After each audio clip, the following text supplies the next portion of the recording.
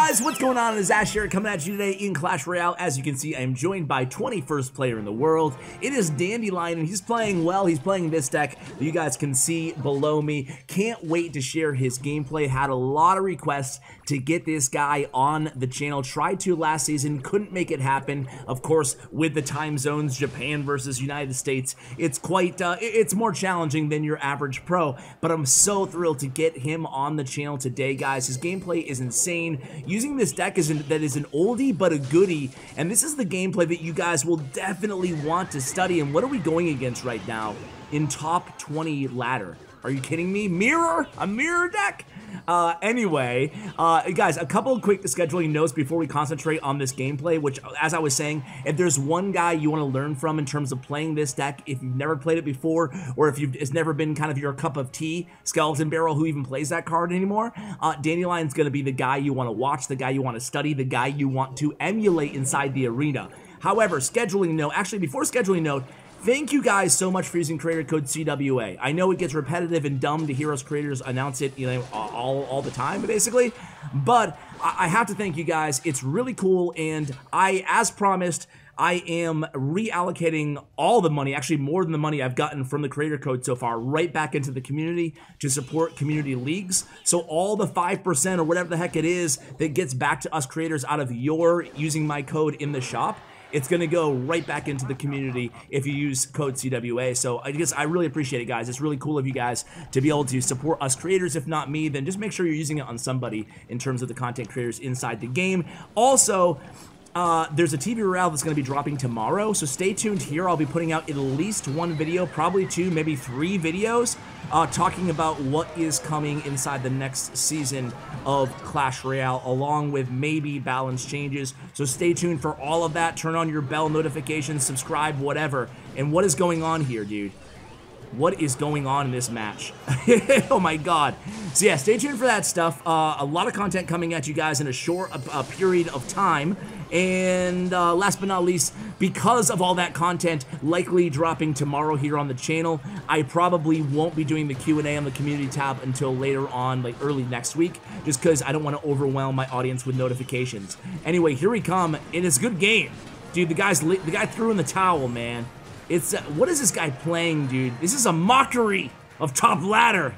So let's go into the next match. Hey guys, but real quick before the next match, today's video is sponsored by Raid Shadow Legends, where I have my second YouTube channel. Just hit 5,000 subscribers. I'm really excited about it. I love this game. I do it for free on my second channel. It is a strategy RPG game that is incredibly addictive, incredibly fun, hundreds of champions, multiple hundreds of champions, and they just dropped a brand new patch, a brand new update for this game with a bunch of new stuff added in, including a battle pass, which is just a lot of fun, and it makes the game even more addicting than it already is. So guys, check out my channel. Make sure you download the game using my link in the description below. I invite you to kind of join me on my raid journey. This app has an amazing rating in both Google Play and in the iTunes App Store. People who play this game love this game, and again, I have an awesome bonus for you guys right now. If you download using my link, check it out in the description below, and you get all this stuff on the screen for free using my link. It's only good for 30 days though, so please act now, guys. Thank you so much, Raid Shadow Legends, for sponsoring today's video. Alright guys, thank you again for supporting me. These ads definitely help my channel. They're really what, you know, yeah, it's a huge part of, you know, doing this full-time, supporting my family and stuff, so I appreciate you guys, and I appreciate you guys again who checked out my second YouTube channel, Ash Raid Shadow Legends, if you have any interest, of course, in the game. Anyway, going into this next match, it's Anaban again, dude. Anaban either plays ladder 24/7, which he might do, or we just happen to always face him in these live top ladder videos. He's always top ladder too, because right now we are currently 17th in the world. So yeah, this is going to be very interesting. So here it comes. We know what deck it is. We faced it in what, not yesterday's video, but 2 videos ago. It is the Balloon Freeze deck, and Anaban, man, just a fun player to watch. I always get so intimidated for the player that we're spectating when we're going against Anaban here. So Baby D gets one fiery breath on that left tower. We go with the attack with that miner in the obvious spot, and it was caught by Anaban using the lumberjack. Let's see if he goes in with a balloon here or what he decides to do. Looks like no play. We go with Skeleton Barrel. So as you guys can see in terms of habits, routines, whatever, tactics by Dandelion, he goes in with the Skeleton Barrel naked, especially in single elixir time, when he doesn't have an obvious play. He forced out a freeze there that time by Anaban, so, you know, can't complain. And now we got the NATO out of hand, but like, I wonder, we're gonna have to get like a big Mega Knight push. And notice how he's not using his Mega Knights usually until double elixir time. You can defend with this deck usually without having to use all the time your Mega Knight, especially in matchups like this, where there's a few air cards, the win condition is an air card. Just wait against air matchups, air win conditions, Balloon, Lava Hound. Wait on oh, and there's the P.E.K.K.A. too. Man, this is a tough matchup, right? Because I'm looking at our deck.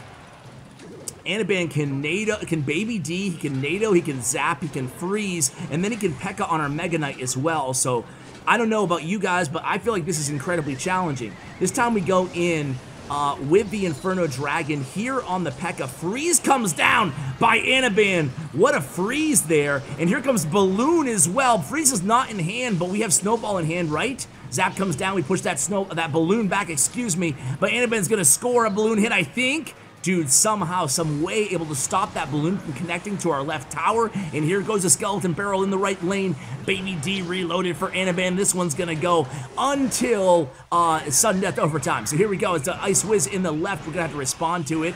3 seconds, we do so with a Goblin Gang there. And here comes the Baby Dragon pushing that Balloon into the Inferno D. Ooh. Snowball the very last second. Freeze comes down though. 1 HP left on that Balloon. Spirit Goblins finish the job. Here we go. Damage is pretty even here. We keep attacking with these Skeleton Barrels at the bridge in the left-hand lane, always applying that Skeleton Barrel pressure, forcing a response out of Anaban, and oftentimes we're getting damage. Skeleton Barrel is, and look at this Goblin Gang, guys. Look at the Goblin Gang. That was a perfect positioning on the Goblin Gang to counter a Baby Dragon. Our Spear Goblins stay alive. The regular Gobbo's first Mega Knight play, by the way, comes 40 seconds almost into double elixir time. Freeze comes down again. Oh my god, sorry, so much going on here. We get 1 Balloon hit, that's it though. Mega Knight on the right tower, guys. Mega Knight stomps down, hits once, hits twice, hits 3 times, and that's gonna be GG. Anaban says, oops, how did we win that against Anaban? Unbelievable, guys. Whoa. All right, let's go to the next one, guys. All right, guys, here we go against PUBG. Again, incredible players everywhere here. Neither of those wall breakers will connect, so going against a wall breaker Magic Archer deck, no surprise here at top ladder. This is, I think, maybe not the #1. Is it the #1 deck right now? I haven't checked in the last couple days. I've been too busy lamenting the fall of the stock market, so I haven't been up on my stats in terms of deck win percentages. But yeah, we are. This is definitely up there. It's a. It looks like the mini P.E.K.K.A. version here instead of the Valkyrie. So we'll see how we handle this one. Is Bomb Tower, or is it? Yeah, it's gonna be like Bomb Tower. I'm getting all these wall breaker cycle decks confused, right? Anyway, we will see. We're about 1 minute into this match here. I still am kind of reeling from the finish there. How did he beat Anaban with that deck? Especially, you know, that one push where the Baby Dragon pushed the Balloon into the right tower. How did he stop that? Anyway, here we go. It's going to be the Inferno Dragon, the Skeleton Barrel in the right lane, responding to that Magic Archer. And here it goes. What is PUBG has? Does he have a Snowball or Log? Barbaro? What's his last card? It's a Log. Perfect timing on that Log, denying all skeleton damage on that right tower. But we do have the damage advantage here, guys. Halfway through this contest, we go and apply that Miner right to the front of the tower. Going to score 3 shovel hits before that mini P.E.K.K.A. finishes him off.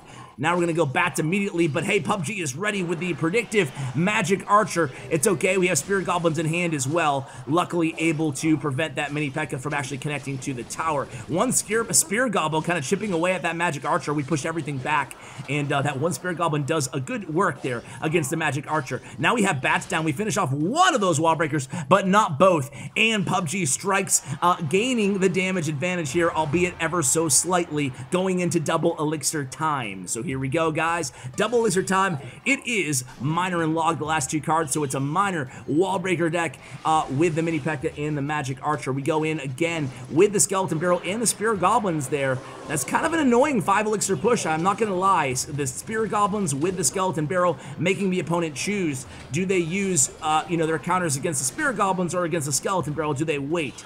All right, here we go. It's going to be Mega Knight, first Mega Knight played of the entire match. Again, coming 2 minutes and 30 seconds or so into this contest. Again, just showing how disciplined he is with without using, excuse me, those aggressive Mega Knights throughout the normal elixir generation portion of these matches. Here we go again with the Gobos. Gobos are going to finish off that Magic Archer. We're not going to get too much damage there. Damage really, really close to even again. This one, again, is going to be going until sudden death overtime. And again, we're attacking opposite lane with that same push. Spirit Goblins and the Skeleton Barrel, take notes. Spirit Goblin Skeleton Barrel push is one of the favorite pushes that Dandelion has. He's always sending in at least those Skeleton Barrels in the opposite lane, just applying that pressure constantly. This time we use the Skeleton Barrel as a distraction here, and we're able to cycle. What he's doing here sometimes with these Skeleton Barrels too, when he plays them unorthodox like that, he's providing a cycle to get back to his Goblin Gang, back to his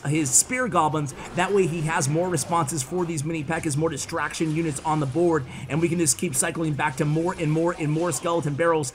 Matter of fact, this time mini P.E.K.K.A. does score a hit though on the left tower. We use Spirit Goblins way in the back, but we do have the damage advantage again. We send in that Miner to the back, pulling the mini P.E.K.K.A. with him. Spirit Goblins are going to connect to the tower. 3 Spirit, oh, Magic Archer with an arrow through all of their heads. 9/11 remaining on that left tower. Someone call 911. I had to make the dad joke. I had to do it. Someone call 911. That Magic Archer just I can't think of anything super family friendly. Just destroyed those Spirit Goblins. Here we go with the Miner to the back of the tower. Miner's gonna get 1, make it 2 shovel hits, and make it 3. So we're getting plenty of damage there. 4 shovel hits to that left tower. Here comes the Snowball. Snowball connects. Larry's RNG. Nice skeletons there by PUBG, but not gonna be enough. 196 remaining on that left tower. All we have is a Miner and a Snowball in terms of direct damage potential in this deck. Here we go. The opponent PUBG just cycling and cycling and cycling. We go in with the Miner. A defensive Miner placed there by PUBG, but our Miner pulls a 180 and about face, and boom, shovel hits that tower down. There we go. That's 3 in a row. Whew. Let's go into the next one, guys.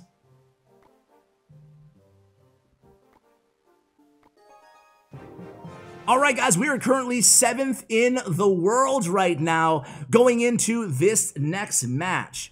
So this could put us at, it's really tight at the top of the ladder right now too. This could potentially put us at number 3 depending on how many trophies we gain if we win this match. And again, Wall Breakers are the first cards out of the opponent's deck. They respond to this Miner with the bats, not before we get a couple chip hits with that Miner to the right tower, and Miner comes in from the opponent as well. Dandelion's happy to just go ahead and snowball those away and then play the Spirit Goblins directly on top of the Miner. Not afraid to defend in this deck, even if it means falling to an early elixir deficit. 40 seconds here into this contest. Snowball comes down from the opponent. Again, like, you know, responding to that Miner, an easy decision, right? Because then the opponent has to respond to the Goblin Gang. This time it's the bomb tower version of this deck. This seems a little bit more challenging to me than the mini P.E.K.K.A. version that we saw the last match. So here we go.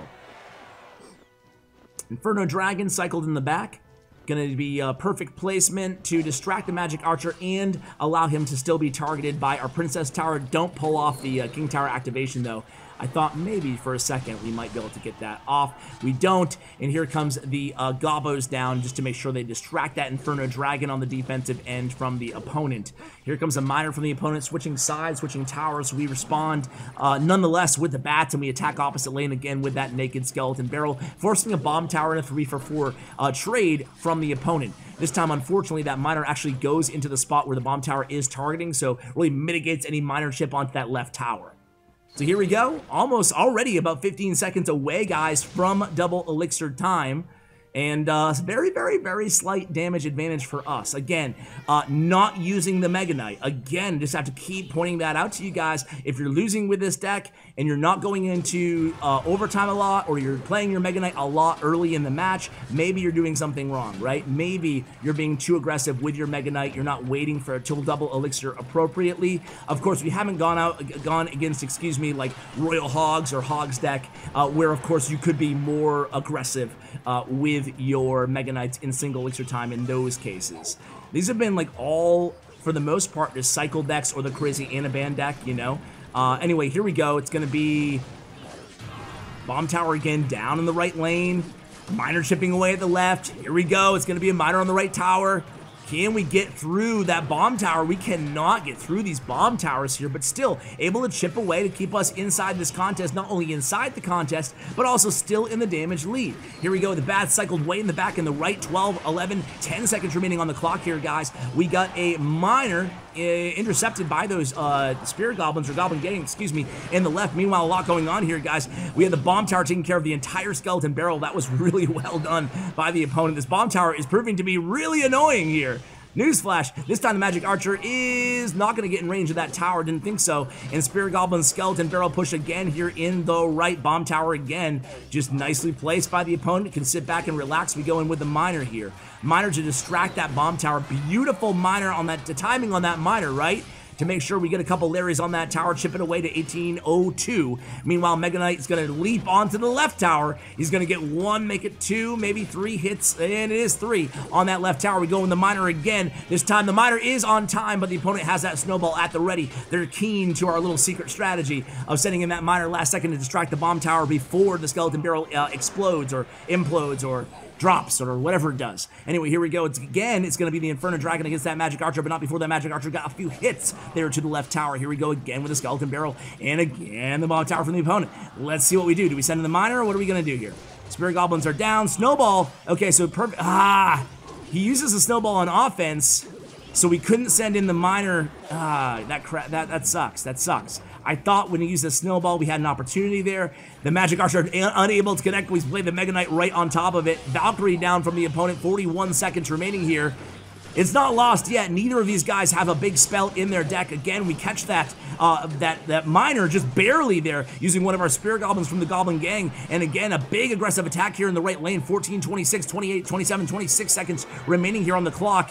Mega Knight down, making sure he angles it appropriately so we don't take that hit from the Magic Archer. We go Spirit Goblins to help out against those bats. Two Magic Archers in the left lane, 15 seconds to go here, guys. We need to defend, and we need to somehow get enough damage to that right tower. High bomb tower from the opponent. We catch that Miner again, but it's probably going to be too little too late here. 5, 4, 3 seconds remaining. That Miner's all over the place, but except for on the tower, and there it goes. We lose on the tiebreaker.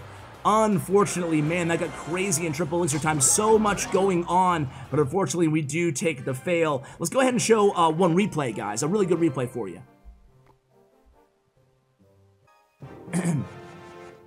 All right, guys, so we have one replay set aside for you guys. And again, it is I looked through the replays. He shared a few with me. And this one is basically the same deck. It's a little bit different than we just watched, but this is how you can go against that same deck and actually have success. And this deck is everywhere right now, so I figured we'll show how to beat Bomb Tower. We just showed how to lose to Bomb Tower. Now we'll show how to beat it. You guys saw that kind of maneuver that he did. Dandelion, by the way, at the top of your screen. And another reason I love showing these replays is, yeah, you guessed it, so we can actually see what cards he has selected in his hand. So he has Mega Knight here. I believe Mega Knight was in his starting hand. Let's see how long he holds on to it. Here we go. It's going to be Valkyrie down. Wall Breaker is not going to connect to his tower there. So nice defense. Inferno Dragon doing a lot of the heavy lifting there against that Valkyrie. We do take one Valkyrie swing to that left tower of ours, though. Now we go with the counter attack. And here it goes. It's going to be that skeleton barrel along with the Inferno Dragon. Obviously, none of those Larrys will actually, some of them do make it to the tower before that death bomb of the bomb tower explodes. So, hey, not bad. An easy way to get a few hundred chip damage off of that left tower. Miner is met with those skeletons, but he will get a few hits on that right tower as well, bringing that down to the lowest HP tower in the game right now. So halfway through this match, the opponent is, again, really a big fan of splitting wall breakers late into the match. We go ahead and snowball that left wall breaker, not wanting to take more damage to our weak side tower. So here we go with the Inferno. Interesting. We go with the Inferno Dragon here, knowing that there's no zap in the opponent's hand, in their deck in general. Instead of going with the Mega Knight there. So just, again, not using that Mega Knight. Mega Knight has been in hand the entire match so far. Really more apt to go with the Inferno Dragon on the defensive end, right? Here we go, Magic Archer reloaded. Inferno Dragon does lock on, but Magic Archer will finish him off. Again, we do have the damage advantage. Not a huge one, but a significant one, I guess. So here we go again. It's going to be wall breakers in the left lane. We got a Spirit Goblins way back in the right when Bats played directly on top of that Magic Archer, but beautiful play by the opponent. It didn't really pay off that much, did it, though? The nice NATO there to get that Magic Archer, have one hit on the tower, and also take down all those splash units of Dandelion. So here we go again. Skeleton Barrel coming down the left. We have a high bomb tower played there. Valkyrie as well, try to, stop that Miner from sniping the Magic Archer. Magic Archers are such a pain, right? Against this deck especially. Still haven't used that Mega Knight, but we have him in hand right now. I think he's gonna come down. He does. Mega Knight storms down on top of the Miner there. Let's see, Magic Archer gonna connect? Yes, he does. Oof, oof. Just 2 hits, but still, another Magic Archer reloaded in the back. Here we go again. This is going to go until double elixir time. The opponent's going to pull off that nice King Tower activation as well. Valkyrie is down to meet that Mega Knight. How does he win this match, guys? I mean, we will see. 1 minute away and change from triple elixir time. Again, Skeleton Barrels all the while going down the left lane. You guys are starting to see the habits of Dandelion here, what makes him such a good player, right? He's always, whenever it's in hand, he is dropping down those Skeleton Barrels either on the defensive side, on his side of the arena, or aggressively in the opposite lane, always applying that pressure. Let's see what he does here. You can see his hand, and again, boom, Skeleton Barrels in hand. I'm going to use it. I don't care if they have Bomb Tower. I'm going to use it. And here we go. Just kind of getting that chip damage down with that Miner.